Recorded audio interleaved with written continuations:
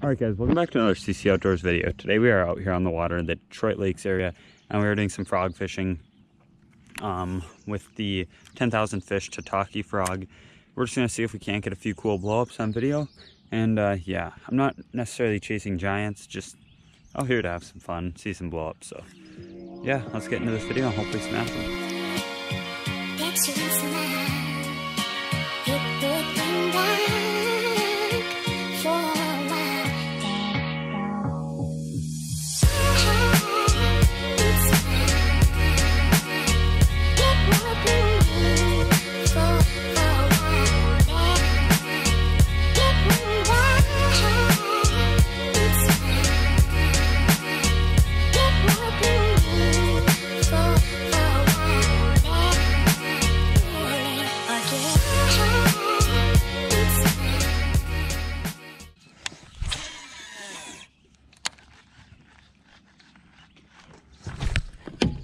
Oh my god, if that would have hit me, that would have killed me. That probably was a bit excessive of a hook set, but it was also like a nice blow up. So let's see if I'll come back, since I obviously didn't sting it.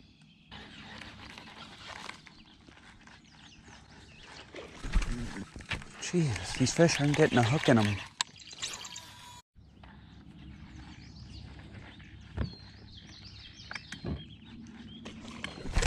There, we got a hook in one. Oh. What the heck? Did you see that? That fish thought he was still hooked.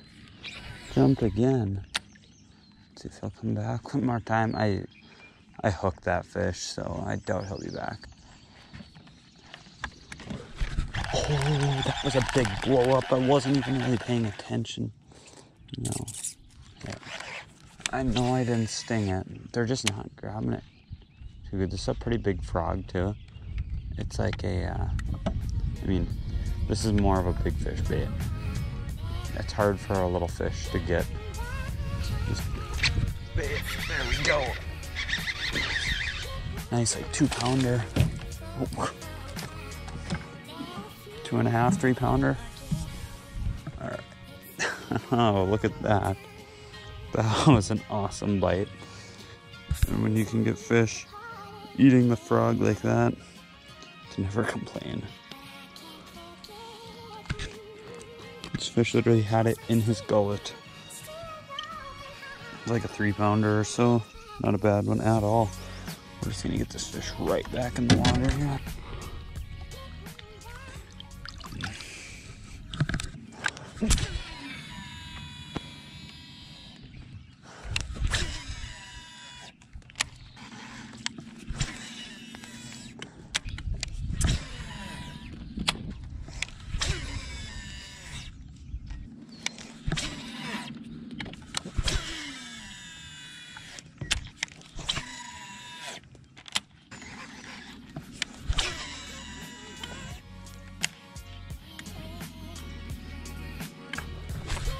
There we go. Oh yeah, I took a 3.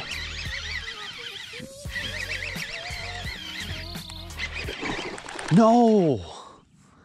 How did I lose that fish? That was a nice one. Dang it. These hooks are sharp and like, I just don't know what's going on, but obviously I'm screwing something up. That was a nice bass. Ooh. That boiled on. I just busted out deep. Or not deep, but in the middle. We're in a really shallow bay here. Oh, I missed it. The deepest this bay gets in the middle is like 3 feet. Just super shallow, muddy. Kind of crappy. But, you know, for these first few weeks of the year, you can usually get a pretty good topwater bite out of it. Until like probably a week or two after we eat a couple more of these 80-degree days, it's just gonna choke out with weeds. So I'm kind of just getting my time in at this spot now. And honestly, I don't think this spot holds giants, just because like all these fish that I'm seeing up shallow, they're 2-pounders, which they make for some fun topwater fishing and like good okay content, I guess. I wouldn't say great content because, well, it takes big fish to put it all together. But you know, I can put together a fun little video off of doing this, so I'm going to. Just basically all I'm doing, we don't have any weed growth really yet. The bottoms are starting to muck up, but we don't have any pads, so I'm kind of just paralleling to the shore. I'm getting a lot of my bites around some of that like mossy stuff there. That's where the majority of the bites are coming from. But I'm basically just paralleling the cattails, and yeah, I mean, it's fun watching these fish blow up on it. And also, how you see there's little points that stick out. Those also are seeming to outperform just regular flat banks like we're on right now. So yeah, that's just a little bit about what I mean. Oh, that one I've got to get bit on. That's like perfect spot right there.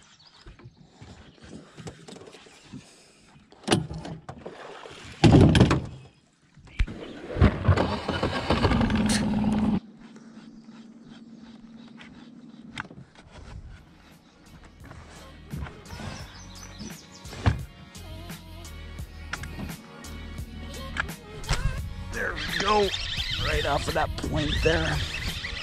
Just a dinker, but still a pretty cool bite. It was a pretty predictable spot where I got bit. These fish get super pale when they're up in these weeds. That one there, it's like no color to them, but just get them right back.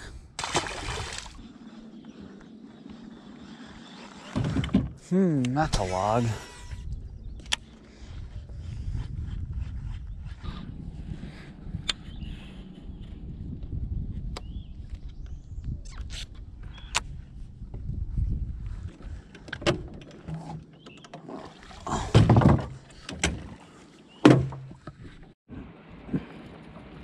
Well, since I get very bored of frogging very fast, I'm done frogging, and I'm going to throw something a little more fun to throw, if you will. Just gonna throw this revolver around. God, those hooks are sharp. Just, it's a little more action, I guess. You're constantly retrieving. You're not doing that whole walking thing, and it's also just cooler blowups, I think. Better hookups. I mean,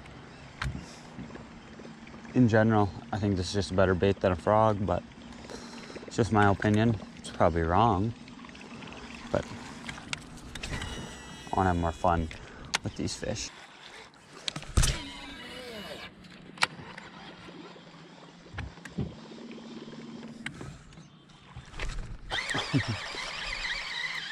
Is that a bluegill? I just caught my first sunfish on the revolver.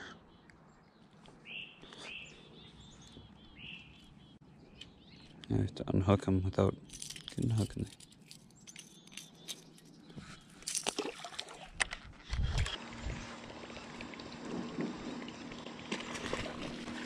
Holy, what?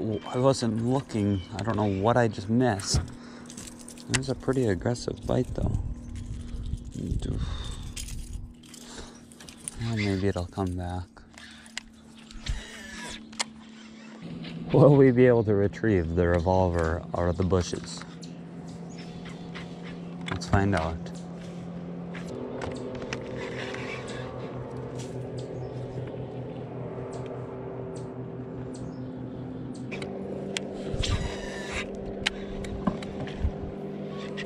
There we go.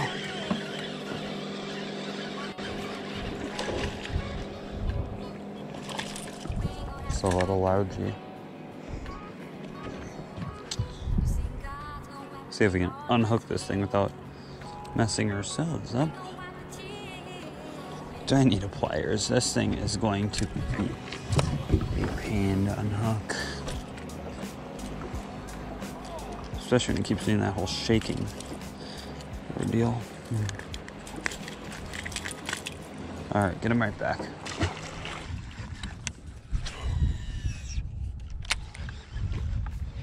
There we go.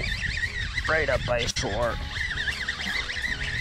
That's a largie too. It's a better one. It's a 3 probably. 2.5, 3-ish, yeah. It's super skinny though, so probably only like 2. Still take it. Get her on. Probably spawned out, would be my guess. As you can see, it used to be pretty fat, but it's all skinny now. Let's get her right back. And caught that one on the old Guggen revolver.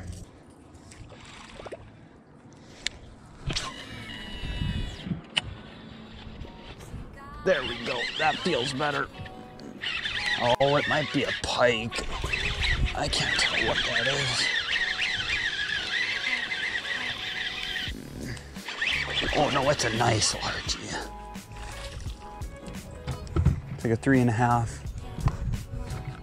Nah, 3. I got too excited. Oh my God. I do not like where my hands are. Them hooks.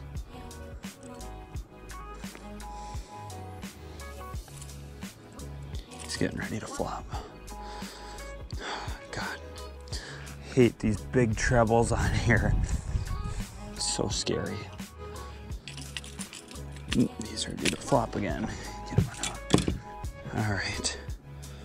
Nice largie there. Get that one right back as well. She was angry.